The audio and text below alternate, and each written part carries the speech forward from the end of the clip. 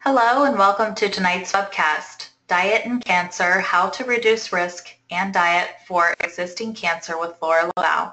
Laura LaValle is a registered dietitian and nutritionist who has years of experience in hospital-based dietetics as well as extensive experience in integrative medicine settings, including in clinic.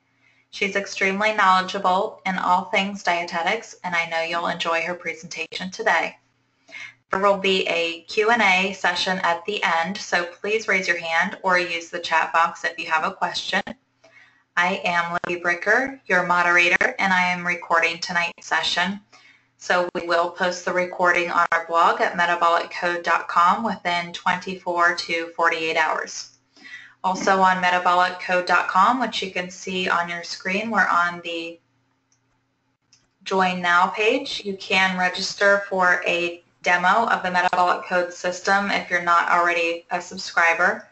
This is the page where you would start your free trial, and then the demos are under platforms. So let me pull up Laura's presentation and hand it over to her in just a moment.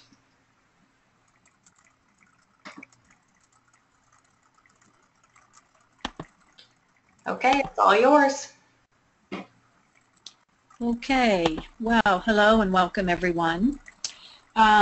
We dedicated this one to a discussion of diet and cancer. What can we do with our diet to help prevent cancer? And what can we do if somebody has already gotten cancer and they're undergoing treatment and we want to support better results through diet.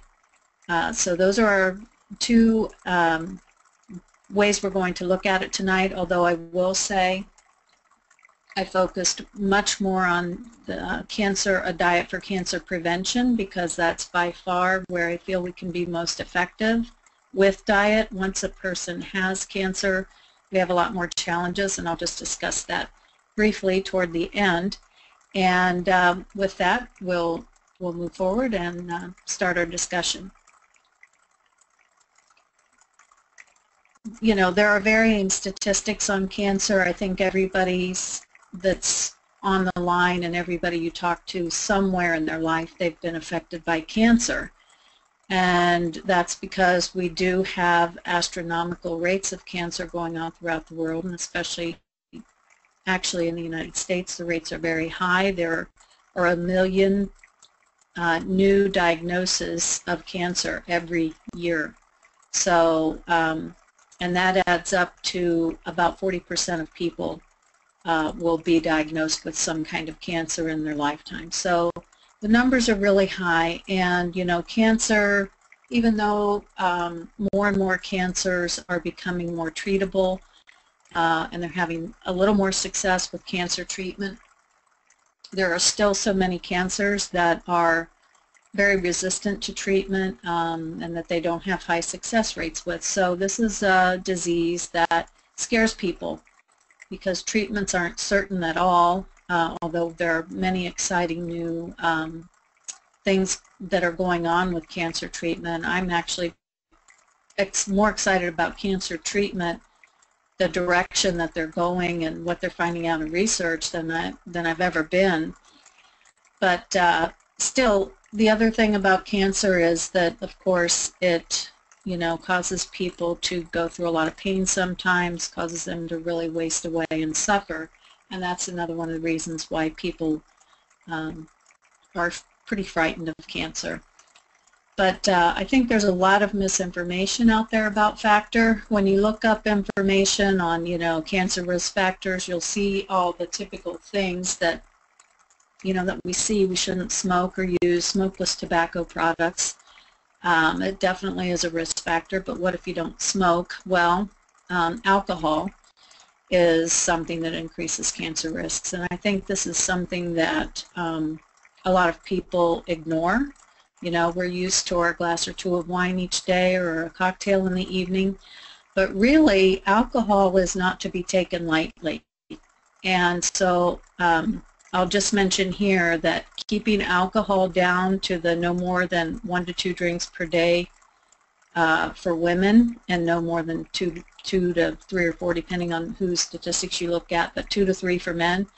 It's a big deal, and it's not to be taken lightly. One of the ways that alcohol can increase risks is that it's just an actual irritant. So as you drink and swallow alcohol in your mouth and your esophagus, the chemicals and components in alcohol can cause damage as you swallow your drink.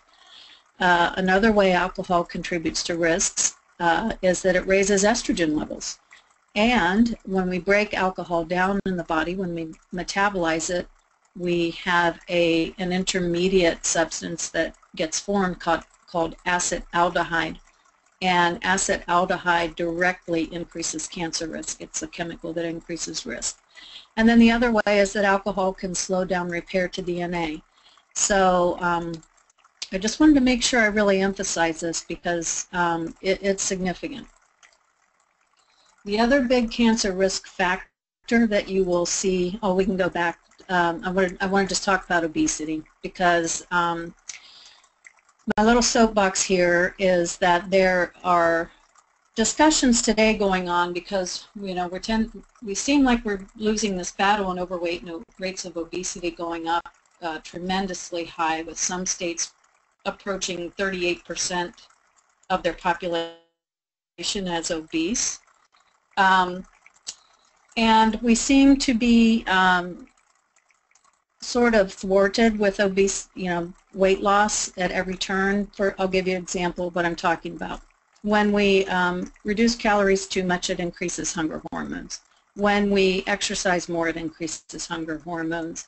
When we don't get sleep, when we do lose weight, it releases toxins back into the bloodstream and can cause weight loss plateaus. And so what's going on is there's all kinds of discussion about maybe we should just give up trying to think about necessarily losing weight, but we should just become healthier eaters and try to become the healthiest we can at whatever weight we are. Well, when it comes to cancer, we definitely know that having too much fat on our body increases cancer risk dramatically. So when it comes to cancer risk, you're going to have higher risk if you're overweight or obese. So we want to try to do everything we can to support weight loss. And as those of you know that have tuned into our webinars before, we teach a total metabolic approach to that, and we find it to be much more successful. So I feel that we can do more, and we should do more, and not just give up the fight, basically, in this war against our rates of overweight and obese population. We need to do everything we can. So in the big scheme of things, the estimates are that about 20% of all cancers can be tied back to excess body weight. That's current estimates. I think that's probably going to be shown over time to be kind of low, but that's where they put it now. Okay, and so with that, we'll go ahead and move on to the next slide. So, okay, give me just one moment. I got a message that we may have degraded sound quality, and I need to close any other applications. So I think I still have my email open. I just want to make sure that I close that. Okay.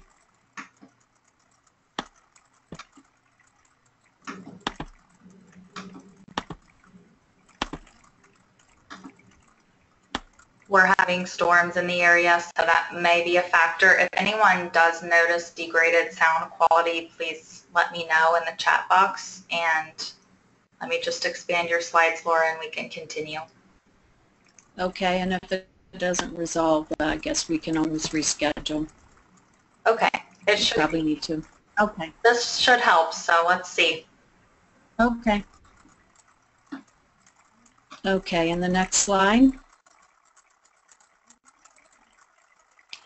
So just in order to sort of tell a little bit more about how what we do with diet affects our cancer prevention or not, I wanted to kind of go through how forms again and kind of do a little review of that. Cancer is, what is it? First of all, it's an unregulated proliferation of aberrant cells that can form in organs and tissues. And they become aberrant due to a loss of normal controls. And so that's when we can have unregulated growth. The cells don't differentiate like normal cells. And as that continues to grow, we can get tissue invasion into other tissue, and tumors, of course, can metastasize. So in order to have cancer develop, though, and get to the point of unregulated proliferation, we have to have damage, an initial damage to DNA of a cell, and that is called initiation. Then we are learning that it's not just one simple little damage to DNA. Usually it's cells that are damaged multiply. And then we have things happen where tumor suppressor cells are inhibited by certain things, or there are all kinds of factors that can cause this damaged DNA cell to continue to grow, and that's called promotion. So this is where cells are surviving and they're not being controlled, like I say, by suppressor cells and natural killer cells and things like that. So they continue to grow. And then progression is where the process has gone on quite a long time and we have substantial growth and then maybe even metastasis. So what are cancer initiators? And I'd like to you to pay attention to this, because if you're a practitioner out there, I know you're very well aware of this, but just mark it in the back of your mind that consumers do not understand. I think that for consumers, that a lot of consumers that I come into contact with, the average lay person, they don't realize, they think cancer is almost all caused by foods and diet. They don't stop to think about, and people are more and more aware of carcinogens in our environment and in personal products and things like that. Heavy metals, they're more and more aware of toxicity issues, but they kind of forget about smoke and even secondhand smoke. They forget about X-rays and radiation. I think sometimes there could be radon gas, and people are largely very unaware that things like viruses can trigger cell initiation and can trigger cancers. So, and we know UV light, sunlight, but there's debate about that, whether too much, too little. There are people out there that advocate that when you don't get any sun, your cancer risks are even higher due to lack of vitamin D possibly. So that one people are aware of, but it's just so controversial. So anyway, but my point here is that people don't stop to think about all the other things in our environment that can cause cancer sometimes, I think. Things like viruses, radiation, things like that. And they don't realize how much endogenous production of reactive oxygen species is an issue. So controlling our all sources of internal inflammation. And I think a lot of people may know the term epigenetics now. So we know that our methylating vitamins are stick on to, they describe this as little flags coming off of cells, and they are epigenetics, cause cancer, cause cells to either express or to not express. So one of the things that I think is very good news about cancer is that it's not genetically driven, and our epigenetics can help manage it. So things that in the diet and nutrition wise that allow cells to express or to not express. So that's the epigenetics. People don't quite understand it yet. So my point with when I talk to lay people is that there's a lot more involved in cancer than people really think. One of the good news is that I think people are very aware that free radicals are involved in cancer. You can have so many free radicals that they can be something that causes the initial damage to a cell, and they're definitely involved in the promotion of cancer, reactive oxygen species, so free radicals, and anything that causes them, like xenobiotics in the environment and heavy metals. There are substances called 4-vol esters that are in the environment that are cause the lack of activity from our tumor suppressor cells. Other chemicals in the environment, like dioxin, which is not supposed to be getting used anymore, but still ubiquitous in the environment from days when it was used. And then there are certain things like what they call peroxisome proliferators, and these come from oxidized fats.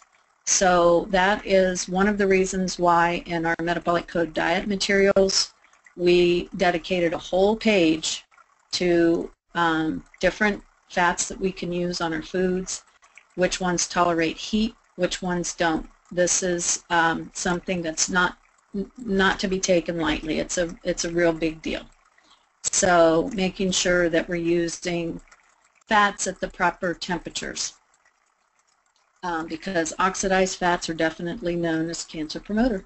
So it's something to make people aware of.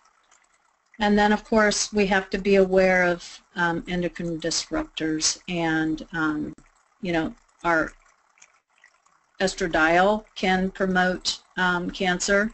That's endogenous, or substances from the environment that cause endocrine disruption of estrogen, like DES. So that's a very strong estrogen activity substance that is in the environment yet, even though they haven't used it for years. So these are different types of cancer promoters.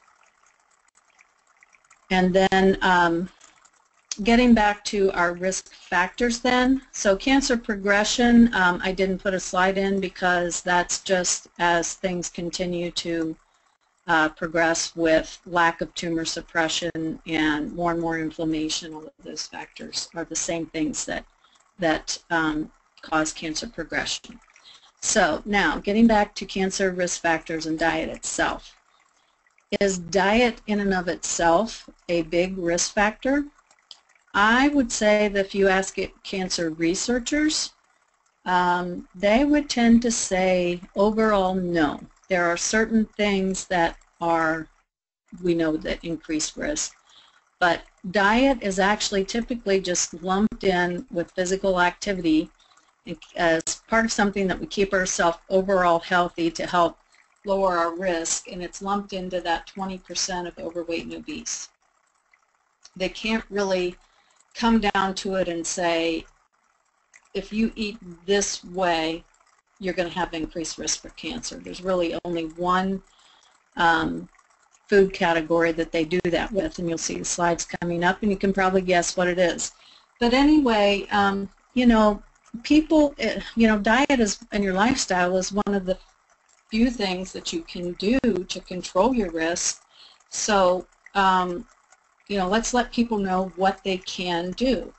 You know, diet can, since we know that inflammation plays a huge role in cancer initiation and cancer promotion, we know that diet can help us fight inflammation, or it can be pro-inflammatory.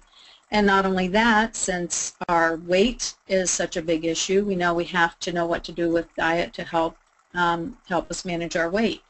So when it comes down to diet as a risk, something that helps prevent cancer, we know certain things that are going to have, certainly going to have some impact.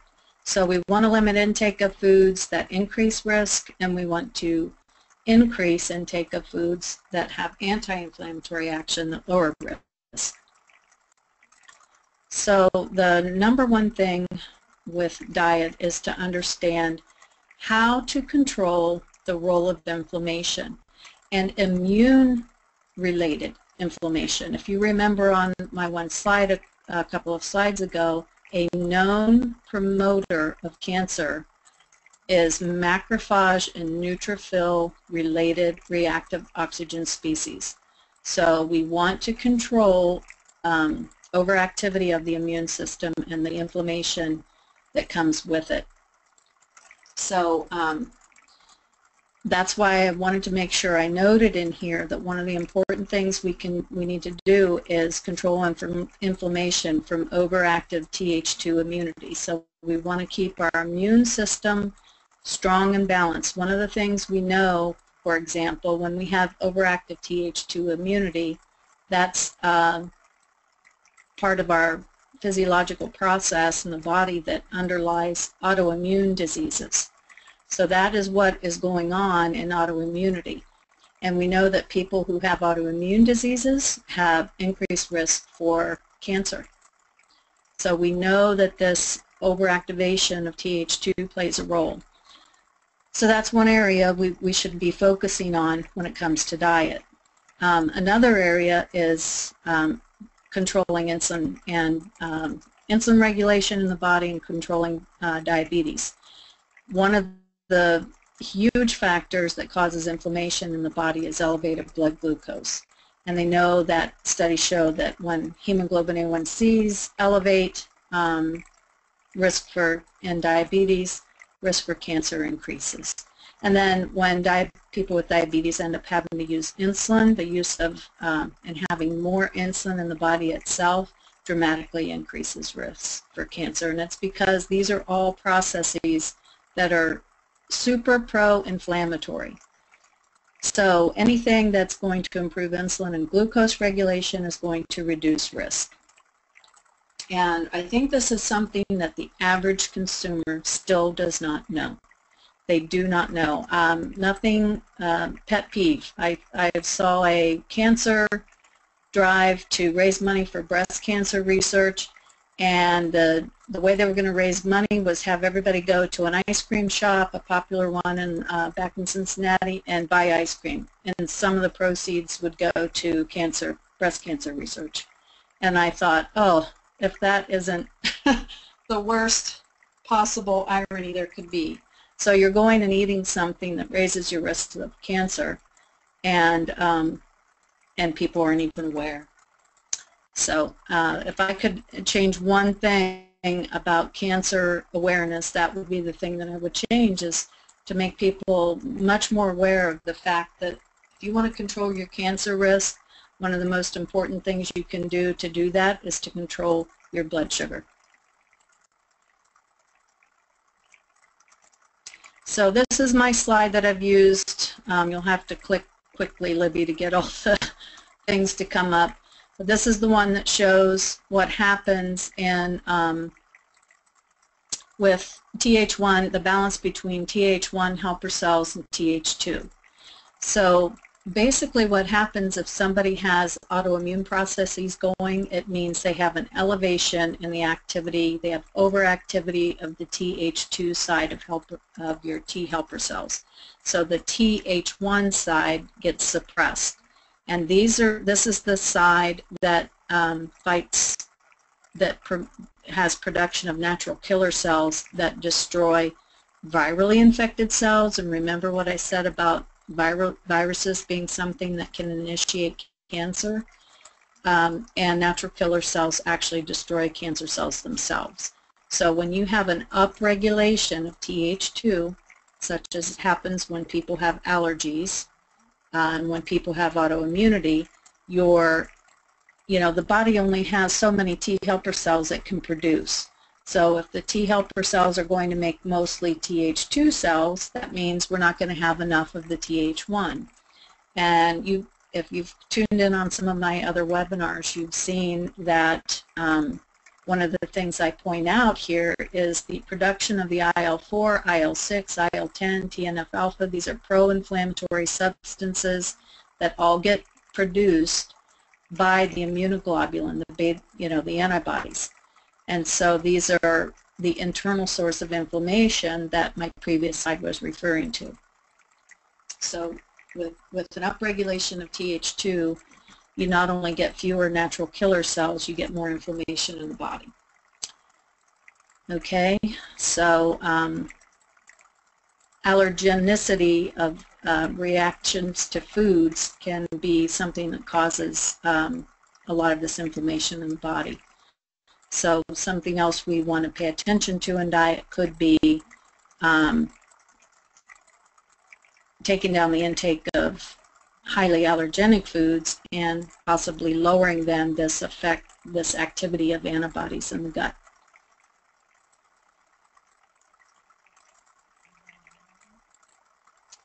So number one thing we can tell people to do to help reduce their risk of cancer is to control blood glucose, control other sources of inflammation like improperly heated fats, pay attention to food allergenicity issues. If they have anything autoimmune, any history of autoimmunity, I would definitely encourage staying off of the wheat, gluten, cow's milk, maybe soy, maybe eggs. But and then we think about other things like substances in and on food. These are definitely powerful impacts. Pesticides. The latest big headline is glyphosate, which is a pesticide that's used on GMO crops. And so I didn't want to go into a lot of the pesticides and a lot of the organic on tonight's webinar because I covered that in my webinar on detox. So if you have interest in reviewing those slides, it is my webinar on detox that goes through all the pesticides that are on foods, what they do. And it's not just that they're always directly carcinogenic. It can be that there are pesticides that cause us to be insulin resistant, as I reviewed in that webinar, and also pesticides that can affect our ability to control our weight, not only from insulin resistance, which is also going to raise blood sugar, but that disrupt the thyroid hormones in the body. So they can be thyroid hormone disruptive. And then there are pesticides and metals that are directly known to be carcinogenic. So it goes without saying that one of the things that we can do to help reduce our risk of cancer is to reduce our intake of pesticide residues, and the way to do that is with organic foods. So that's laid out in detail in my webinar on detox. But there are other issues with food that I think people need to be reminded of. Most people are aware now that plastics contain phthalates, which are substances that are endocrine disruptive. They have estrogenic effects. And I knew that plastic wrap and plastic dishes were a big issue when I knew that the federal government was putting out warnings saying do not heat foods in plastic in a microwave. So I knew that must be a very big deal, because by the time they come out and make a warning, the evidence has to be so strong for that factor that it's not even funny. So, and it's not just BPA in plastics. There's another chemical called DEHA, which is another endocrine disruptor. So if I'm doing a class on cancer prevention, one of the things that I make sure I mention is do not use plastic containers on foods if at all possible. And don't use plastic wrap, and most certainly do not heat foods in plastic in the microwave. If you use a little plastic wrap on top of a dish, that's less risky than actually having the plastic wrap wrapped up all around the food and touching it. Okay, so interesting. I got these. There are some studies that are being reported on. There's an organization called the American Institute for Cancer Research, AICR, and these were taken directly off of some information on their a study they have going on called CUP, C-U-P, I forget now what it stands for, but they're looking at everything that can increase risks of all different kinds of cancer. So you can click on kidney cancer, lung cancer, all different types, and I highlighted 3 or 4 here to make the point. When you look at things that increase stomach cancer risk, for example, these are, I only listed things that were very strong evidence for. Here again, One of the big things that will increase risk of stomach cancer is increased body fatness. That's how they word this now. They don't say being overweight or obese. They say having too much body fat, because obviously you can be not terribly overweight and still have way more body fat than you should because you don't have enough muscle and you have too much fat. But the more overweight we are, the more the risk, and that holds true with stomach cancer. One of the things that a lot of people don't think about is salt intake. You know, we don't believe in very, very low sodium diets. We think when you go too low. In fact, that might be a good topic for an upcoming webinar. Libby, help me remember that. Salt, pros and cons. But one of the things that they know is that there's pretty high rates of stomach cancer in Asian countries. And one of the things that they eat a lot of are salted, foods that are preserved with salt, like salted and dried fish especially. Here in this country, it might be things like pickles that are preserved with a lot of salt. So we don't want to over intake salt. You know, all the real high sodium foods are things like canned soups, pre-packaged, you know, pre-prepared meals, like a lot of, I'm not going to name brand names, but, you know, cheap like frozen meals. They have a ton of salt in them. Canned spaghetti and things like that, very high in sodium, and of course bacon. So, you know, watch the salt intake. It does increase some risks.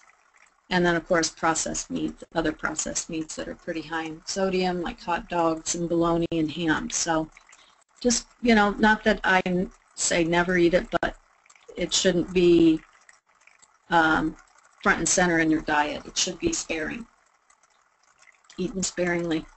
So that's stomach cancer. Things that increase risk of, the next one, Libby, bladder cancer. You'll notice not much here about diet. Smoking is one of the biggest things that influences bladder cancer. You know, I've seen headlines here and there back in, you know, years past especially, that possibly artificial sweeteners increase risk of bladder cancer, but it's not strong evidence. It's maybe a link, a slight increased risk. The big things that increase bladder cancer risk are smoking and actually arsenic in drinking water. Very, very strong evidence on that. So if we want to pick things to be proactive on, we would be proactive on having our water tested and finding out if we need to get water purifiers, etc. They've looked all ways up and down at fruit and vegetable intake, and the only thing with diet and bladder cancer is that there was some slight risk reduction with increased intake of green leafy vegetables. But overall, for fruits and vegetables, there's really been no consistent findings when it comes to bladder cancer anyway. Liver cancer. Again, the strong evidence of what increases risk was over intake of alcohol, too much body fat, and something I've talked about before called aflatoxin, which is the toxin in black mold.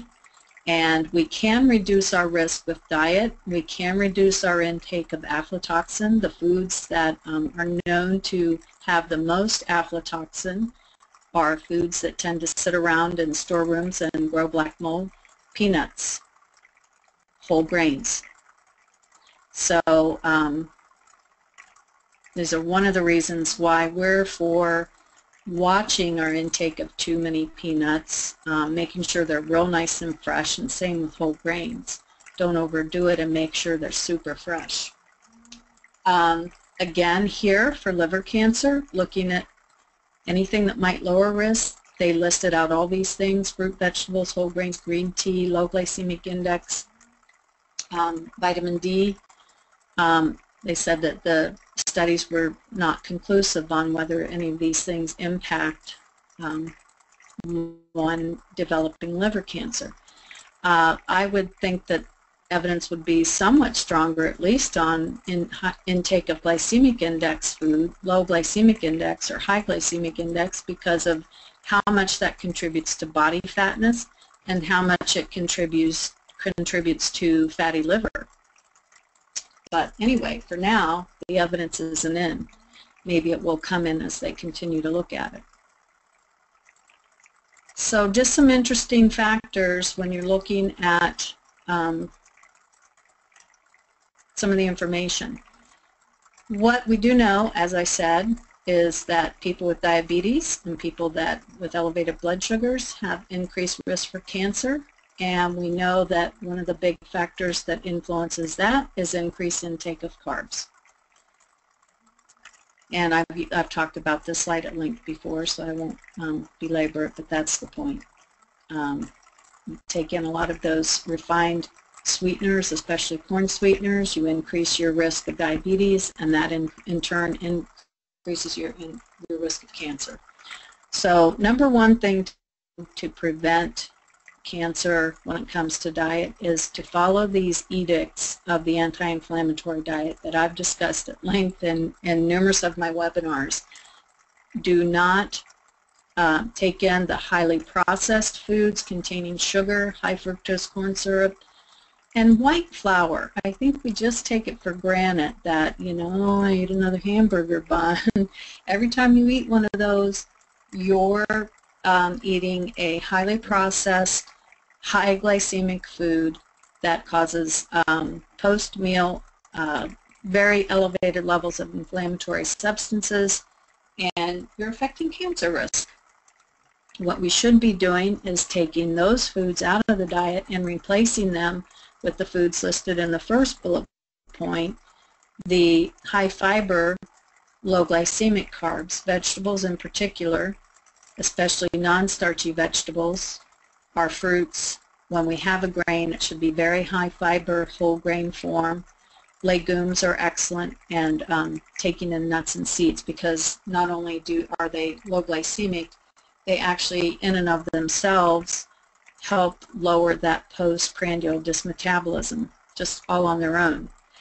And then eating a little bit of protein at meals helps glycemic response. So I call it anchoring a meal with protein. When you eat a high protein food with your other foods, it slows down the release of blood sugars into the bloodstream and helps keep that post-meal inflammation down.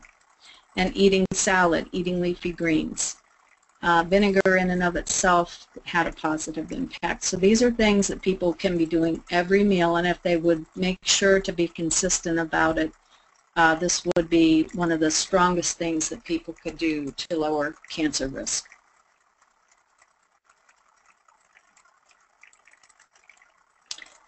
Now, I'm not going to talk at length about each one of these. I wanted you to have these slides for your references. Eating a lot of plant foods is so important. I mean, these are the anti-inflammatory foods that now they're looking into research. They're looking at, you know, compounds and all of the different plant foods and what they do to influence cancer risk.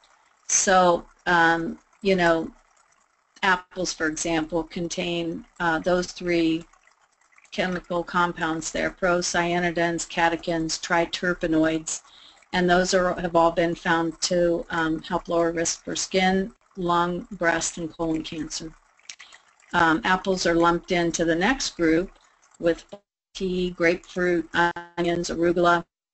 Those are some foods that contain quercetin, camphorol, I'm not sure of the pronunciation on the myricetin, and flavonols, which decrease ascorbate-dependent free radical production.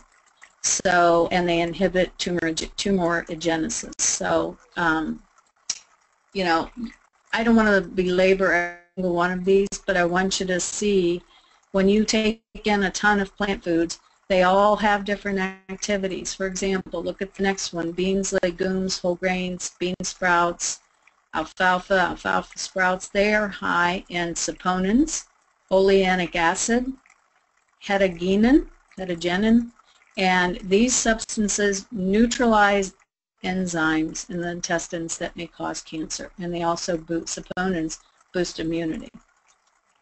Just look at simple citrus fruits and bell peppers as good sources of vitamin C that protect against free radicals. The next foods listed, anything that's high in anthocyanins bolsters antioxidant defenses, and in particular, especially against UV light. This is interesting. There's been quite a number of studies on berries of different types, especially raspberries, that they could be protective against skin cancer. And these foods, the anthocyanins, also have antimicrobial action. Well, why is that important? Remember I said that viruses and even damage from bacteria, I didn't mention it, but damage from bacteria can, like Helicobacter pylori, can increase stomach cancer risk. So antimicrobial action naturally in the foods is good. So I've got tons and tons of these slides for you to look through. The big things that I would highlight are that broccoli and broccoli sprouts, cabbage family, cruciferous vegetables contain a number of compounds, sulforaphanes, thiols, indoles, that have a ton of anti-cancer activity. So the substances in broccoli sprouts induce our detox enzymes in the liver, and in particular are effective against Aspergillus mold issues. The cruciferous vegetables also downregulate estrogen, over impact of estrogens in the body. Flax seeds that are one of the best sources of lignans that help against breast cancer activity, or breast cancer risk in particular, because these lignans attach to our estrogen receptors and block biological estrogen and environmental estrogens, I should have listed too, from exerting activity on the body. Estrogens cause cell proliferation, so that you don't want excess estrogen, obviously, for that increases all types of cancer, not just breast cancer risks. So there's a ton of helpful substances in all our fruits and vegetables. Carrots inhibit cancer cell proliferation. Beta-carotene increases activity of killer cells. It's actually also photoprotective, so protective against UV light. And it's an antioxidant. It reduces free radicals, although if you take too much of just beta-carotene, somehow that may be pro-oxidant. So everything, there's got to be some balance. And as we move on with the list, there's just more good information.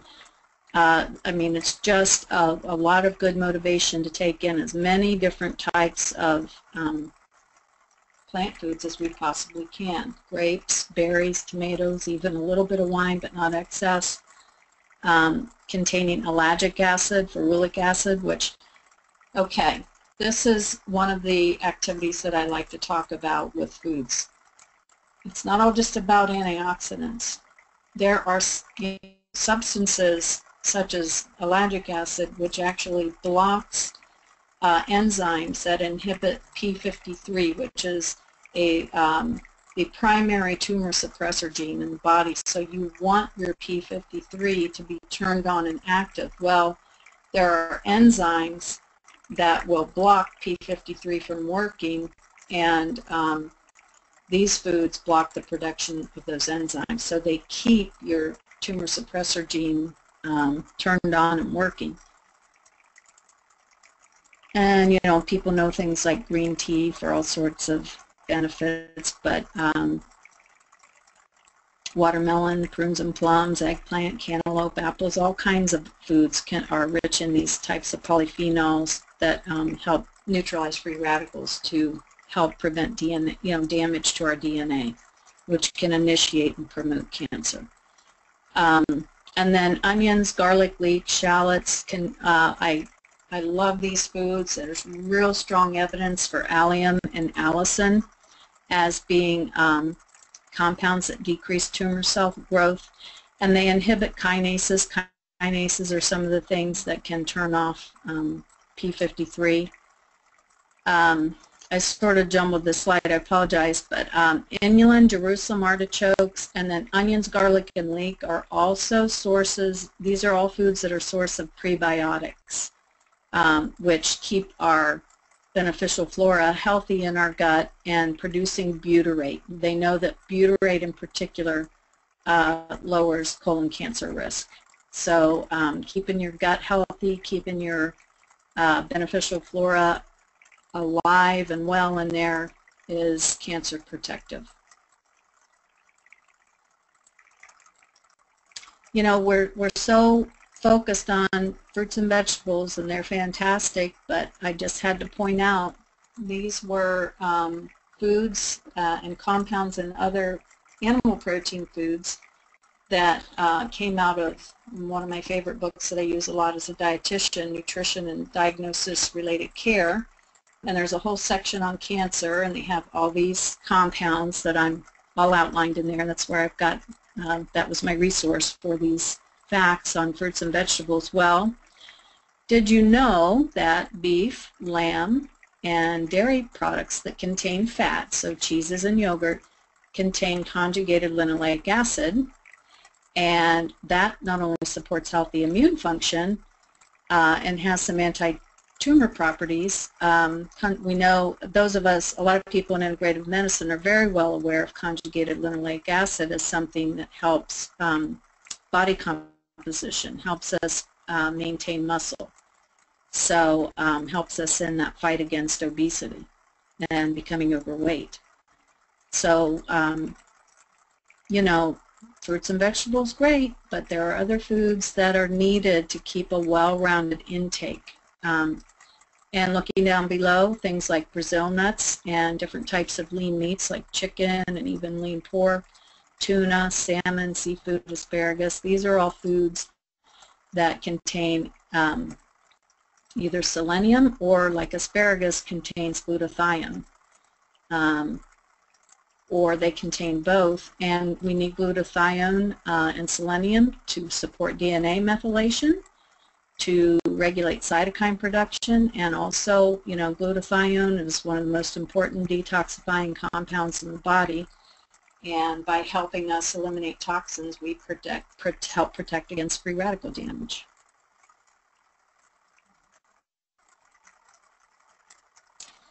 So the only thing I want to say is there are some studies out there that say that red meat raises cancer risk, but it has to be quite a bit of red meat. So it's anything over 18 ounces per week. That's a lot, but you know, it depends on how, you know, you sit down and eat one huge steak, or you eat maybe a 4-ounce serving 4 or 5 times a week. That's a good bit of red meat. So I do like to make people aware of this, that we probably should watch our red meat intake, and that's the reason why in our metabolic code diet, our menus and recipes, we try not to put red meat in more than once, 1 or 2 times a week. And they're, you know, 3 to 4 ounce servings or so. So we stay well under that 18 ounce per week. The other big thing that I think people need to be made well aware of is the fact of heterocyclic amines. These are one of the compounds in foods that are known to be linked with increased cancer risk, and they form in meat when we cook it. So when meat is cooked at high temperatures, when it's charred on a grill, when it's cooked well done, you form heterocyclic amines, and those raise cancer risk dramatically.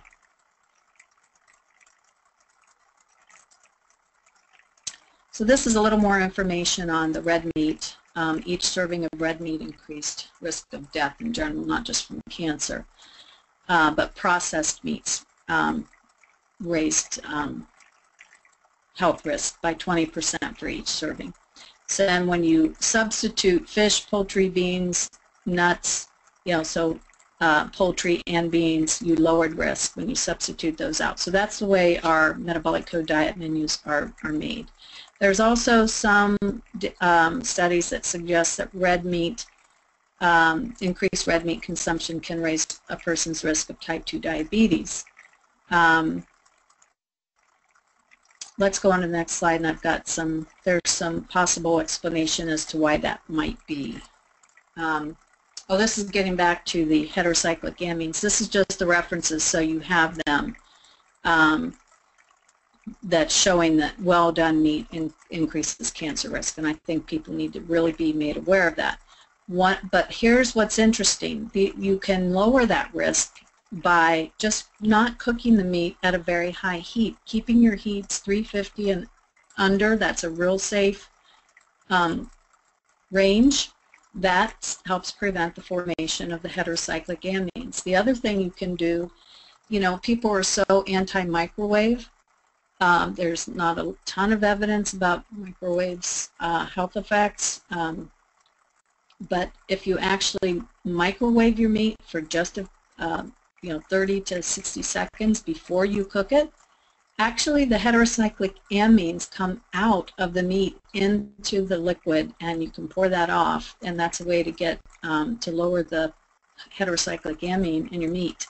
Another way is to keep the meat real moist and marinate it actually in spices helps. So they've actually listed a few of the spices that help. So marinating and having spices in there helps lower the risk from this. But this is the correlation with red meat and the intake of heme iron and how it might be linked to its somewhat increased risk for type 2 diabetes.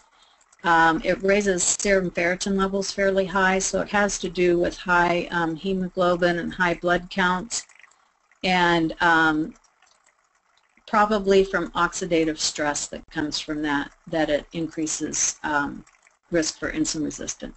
So one of the things I do tell people, if you eat more animal protein, a lot of animal proteins are higher in iron, so it can be like dark meats and poultry. One of the ways to help lower your risk from taking in a little more iron is to give blood. So just become a regular blood donor.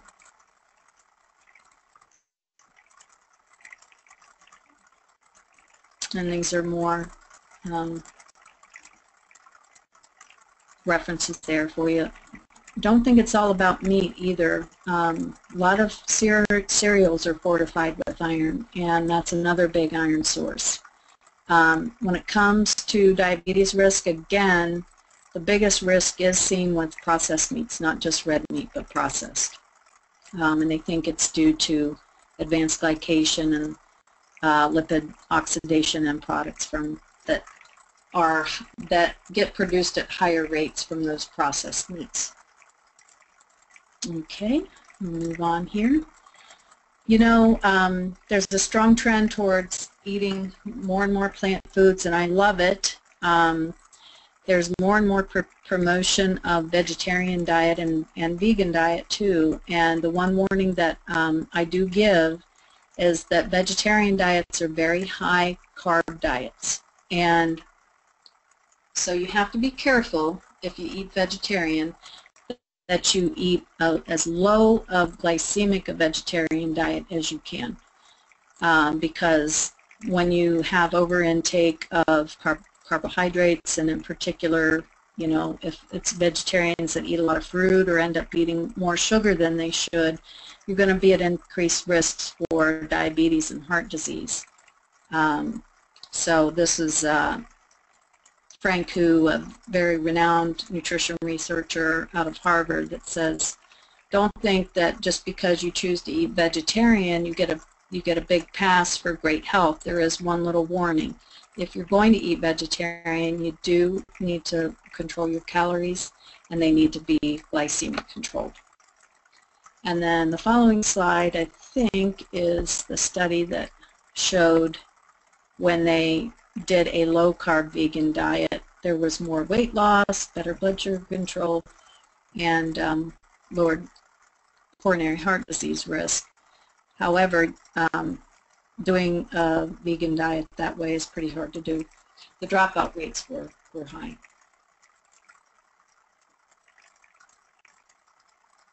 And then these are just some of my slides where, you know, I'd like people to realize that there are studies out there that do not show necessarily a tremendous risk in cancer from eating vegetarian or vegan. They don't show real strong risk reduction, not like you would think. You would think taking in all those plant foods would lower risk, and it should.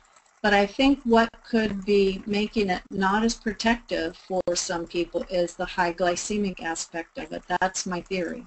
So, you know, some studies show modest cancer protection, but not every study is real strong on it, and I think that could be why. You've got to watch the glycemic load part of it. Okay. All right, let's go on. Allergenicity. I alluded to that earlier. I'd like to mention it again. For cancer, if it's a person, especially that's dealing with autoimmunity, I think that it's super important that they do an elimination, low allergen diet, and they control that antibody immune reactivity to allergens and foods. I think that that's an important part of it. So I just like to reemphasize that I think that's something that should be considered for cancer risk reduction because it's such a source of internal inflammation. So when you look at what we have available to you in this lifestyle guidance portal as practitioners, some of you are probably already subscribers, some of you may not be. We have built all of this into a diet that you can deliver to your patients. So if they say, hey, how do I prevent cancer? You can say, well, you know, I actually have a really great diet that has pretty much addressed almost every component that will influence a person's cancer risk, from their glycemic load, you know, blood sugar regulating, weight control, to anti-inflammatory, like including fish, and other sources of omega-3s, lots of vegetables, and takes out, tells people how to discover whether they're having reactivity to allergens and foods or not. That's the, you know, not everybody, it's not a factor for everybody, but I think people should find out, is my body having an immune response to allergenic proteins in the high allergen foods? And then, of course, we really emphasize eating foods all organic as much as possible, or otherwise not chemical treated. So maybe it's sustainable but not organic, but you can verify that chemicals have not been used on the food. That's an important component when it comes to cancer prevention, and that's built in on our diet. I just wanted to be fair and mention that, you know, paleo diets do recommend high intake of plant foods and have been shown to have some efficacy in controlling blood sugar. You know, they have been shown to decrease hemoglobin A1C, triglycerides, weight, BMI. So if you look at the metabolic code diet, you'll see that it pretty much fits paleo, with the one exception that we do allow beans and legumes as a source of resistant starch, because we believe that, you know, if you don't have enough resistant starch sources over time, the gut health can break down, because those are the things that keep beneficial flora going. So that's the one caveat there. We're a little different, but otherwise we fit paleo in our phase 1 because there's no dairy and there's no cereal grains at all, but there are a few beans and legumes. Anyway, just in fairness. So that's the study itself, just so you have the reference. And this is just to let you know, this would be our one thing to look out for on paleo diets, is to make sure you get the resistant starch. Okay. Now, the final thing I want to mention when it comes to cancer diet and cancer prevention. I've discussed all the healthy diet components that I think are important. Controlling blood sugar, controlling autoimmune allergy tendencies, taking in plenty of plant foods. If you take in animal protein, cook it at low temperatures, and take those other measures to reduce heterocyclic animal. As much as possible, take in organic foods, sustainable, low chemical, and don't do things like use plastic. But we think there's way more to it than just this diet component, and it comes to total metabolic support. You know, sometimes I have people that just can hardly control their blood glucose without going extremely low in carbohydrate intake, and that's when other nutrition support enters the picture. Do everything you can to support blood glucose with the blood glucose support supplement formula. You know, if people are having trouble controlling their weight, they need full metabolic support, and that includes proper thyroid evaluation and support. Gut health needs looked at. You know, that's one of the big revelations of the last few years is in intestinal health.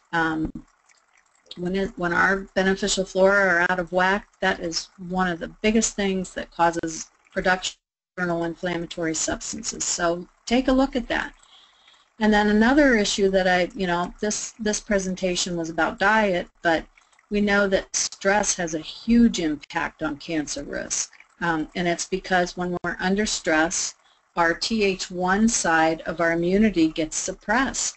So if people have highly stressful situations going on in their life, do everything you can to help them manage that stress, whether it's with adaptogenic herbs and other supplements that are helpful, to breathing techniques, whatever you can do to get them to understand that they've got to take measures to control that stress.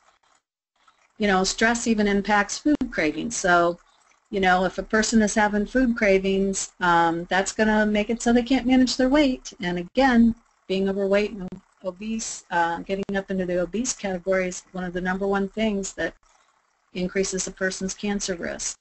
So, you know, my point is, people may need more than just diet to truly manage their risks.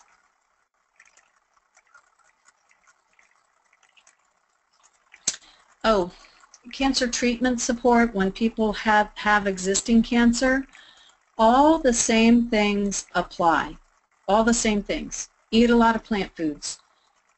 Eat, organic. Limit intake of toxins. Do everything you can to support and help your body with good, healthy nutrition. Eat low sugar. Don't eat a ton of sugar. Not only because it's just not healthy, but also because one of the big things that people undergoing cancer treatment experience when they're undergoing chemo is the development of thrush and yeast and fungal infections. And we know that sugar is too much intake of sugar will exacerbate that. So it's especially important for people if they've developed problems with thrush is to watch their sugar intake. One of the big things that kind of makes a lot of this go out the door for once a person has cancer is they lose their appetite. And so it's really hard for them to take in very many of all those wonderful healthy fruits and vegetables because they don't want to eat much. They just don't have appetite. So one of the things that we do, and then if you're encouraging them to eat vegetables, those are some of the lowest calorie foods there are. So what we do is we encourage them to add healthy fats to those vegetables. So go ahead and put some organic butter. You need those calories. Use coconut oil where you can. Put it into soups. Use it for stir fries. But do everything you can to increase the caloric density of what you are managing to take in. So you might have to add a tasteless whey protein powder to soups, for example, to get them more protein. If there's oral pain with eating because the mouth is, can get sore from undergoing treatment or there's difficulty swallowing, go ahead and take those healthy broccoli, steam it up, and, make it into a soup. I have a great broccoli soup recipe that that we've got. I could even make it available for you, because I've had people get through, broccoli, sulforaphanes. Those are some of the best foods to take in.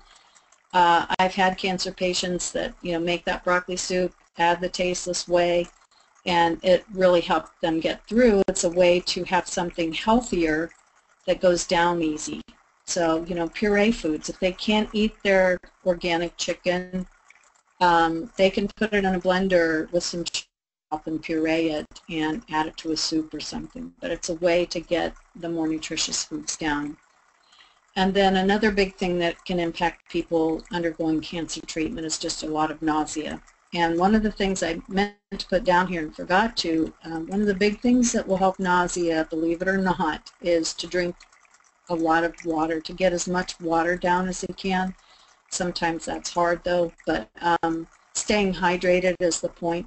But ginger really does help a lot of people with chemo-induced nausea, ginger tea, ginger ale. And another big thing that will help that is to keep away from food odors. So when food is being prepared, like broccoli will put out quite a smell when you cook it. So just try to have a family member help with food preparation, and just stay clear in another part of the house to help prevent the food odors from causing more nausea. So those are the most common things that we come into, that we see coming into play with people that have already developed cancer. But my whole point for not spending a little more time on actual how can foods help whenever somebody already has cancer is because there's no real strong evidence for diet alone making a huge difference once people have cancer. And I think that it can, as long as the person, I think it can make a big difference. I've seen people completely change their diet and eat healthier, and it seems to make a huge impact. But different cancers are different. Cancer is, cells are shifty.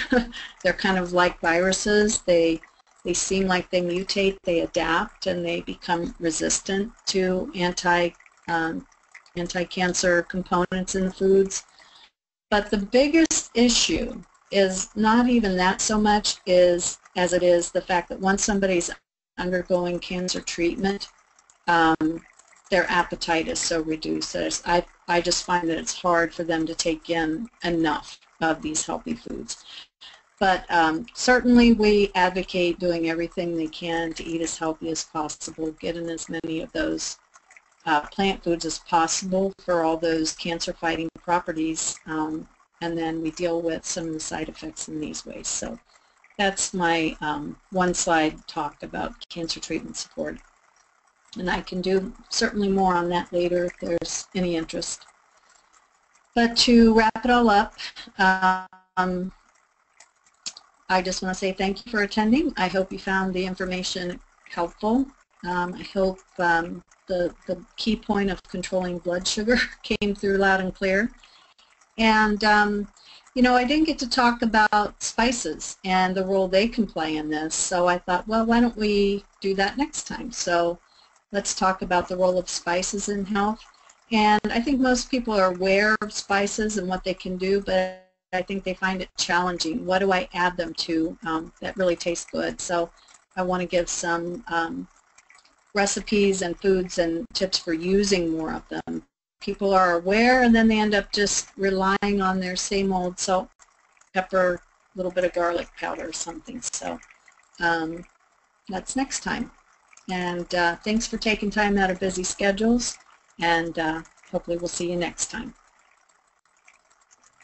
Thanks, Laura. We do have one question so far entered into the chat box, but I do want to give just another couple minutes for folks to enter any others. If there are any other questions, please enter those in the chat box, and let me also check to see if any hands are up.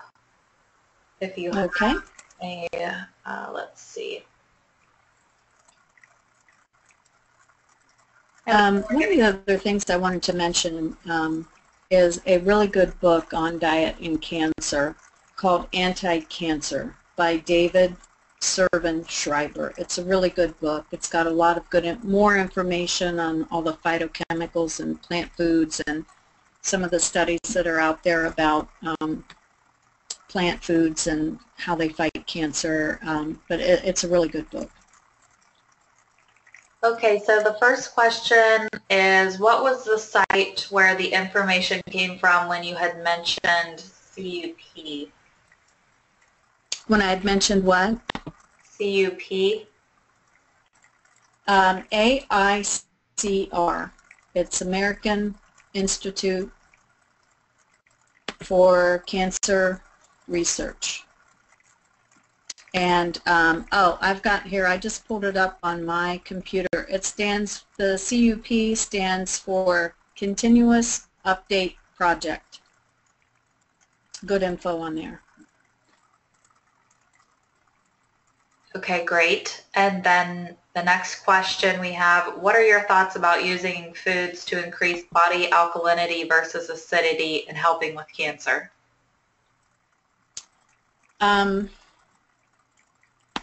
Interesting phenomenon. When we have clients come in for anything, one of the things we do is we test salivary pH. And it's interesting to me that many of, if not most of our cancer patients come in extremely acidic.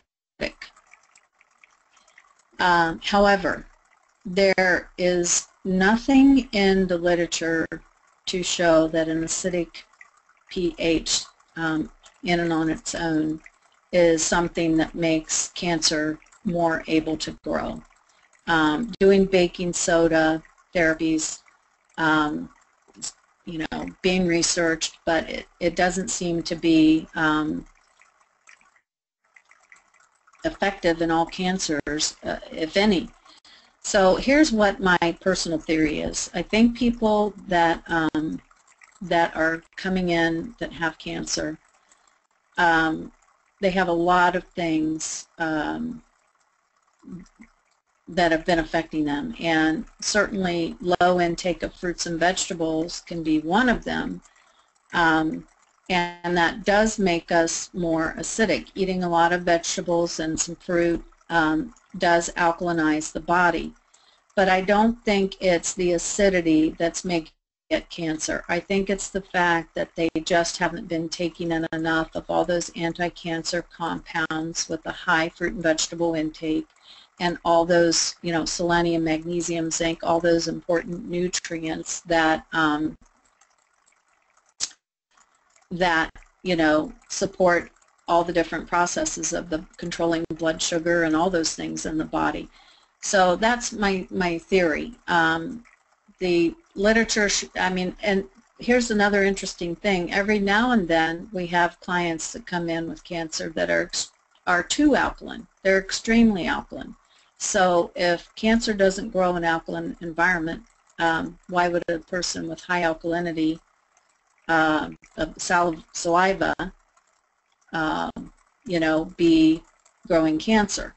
So supposedly these are people that could be non-absorbers, so you would tend to want to look at, urine pH in those people. But anyway, that's I've really been looking at this issue, and we do see cancer patients, a lot of them come in, they are extremely acidic in their saliva.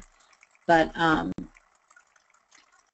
just getting them on an alkalinizing diet doesn't always, it very often doesn't make the cancer go away long term, doesn't cure it, unfortunately. I wish it did.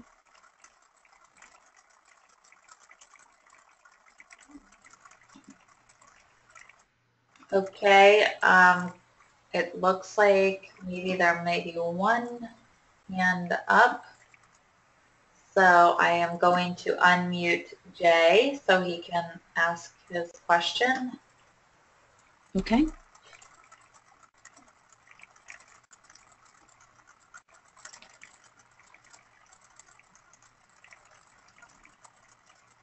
Jay had a question. You're unmuted. We're ready when you are. Or you can type your question into the chat box. One other thing I was going to say on the acidity is that it is often the case that I have people that come in that do have cancer that have been eating a good many fruits and vegetables and they're still acidic. So there can be other things that are affecting that pH, and in fact that's a phenomena we tend to see in people come in that are vegan and vegetarian, despite the fact they're eating no animal proteins whatsoever, they're still acidic.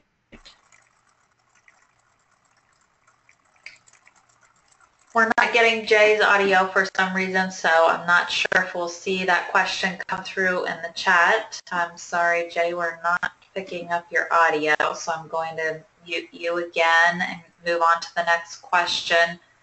What effect does food have on metastasis? Well, there are a number of foods that will be, like especially the cruciferous vegetables that have the activity on anti-tumor activity directly. There are foods that affect apoptosis. There are foods that affect blood supply. So anything that supports those mechanisms should have a role in slowing down progression, which metastasis is part of progression. And that's some of the interesting information that I like in that anti-cancer book. It discusses those components specifically. So cruciferous vegetables, ellagic acid, those in berries, those are two of the categories of foods that I would tend to try to emphasize for people in helping slow down progression. And then not feeding that cancer with sugar, but anything that helps those impacts are things that would potentially help stop metastasis.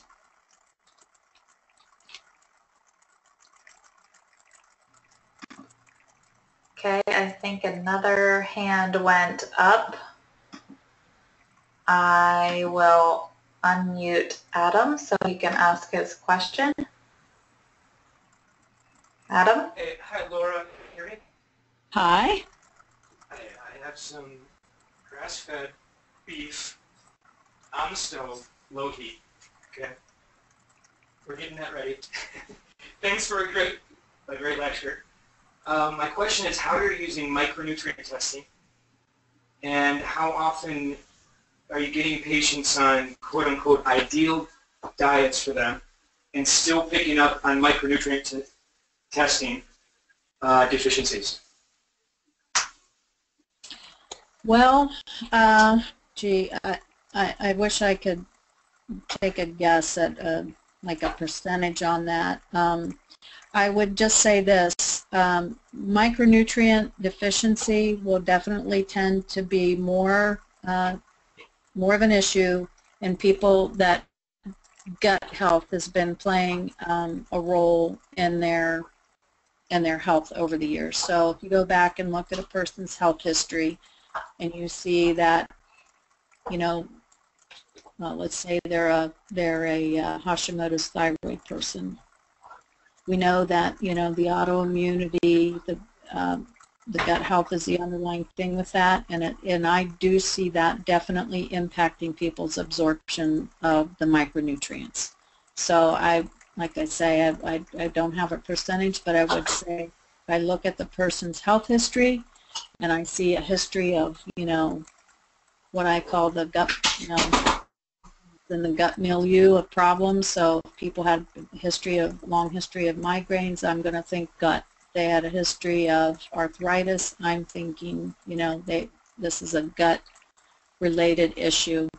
that would be people that I would tend to see more micronutrient issues in. When it comes to cancer, specifically, I do try to look at the micronutrients that support the, glutathione and the superoxide dismutase production. So your selenium, your manganese, zinc.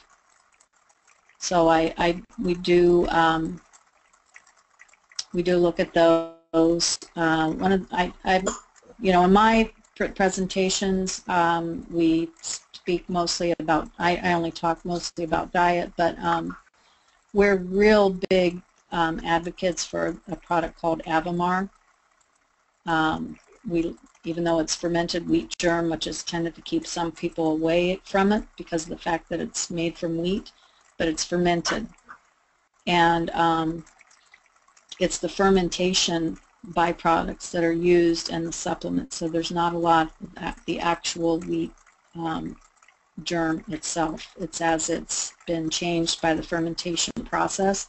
And one of the things that Avamar does is it works on the kinases.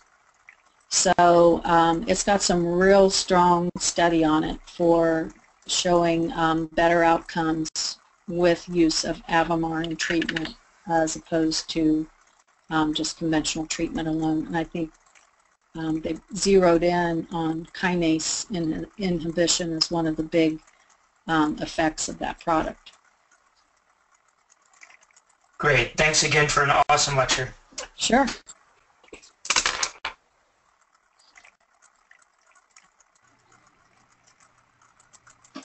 Let me take just one more quick scan and make sure that was the last of the questions.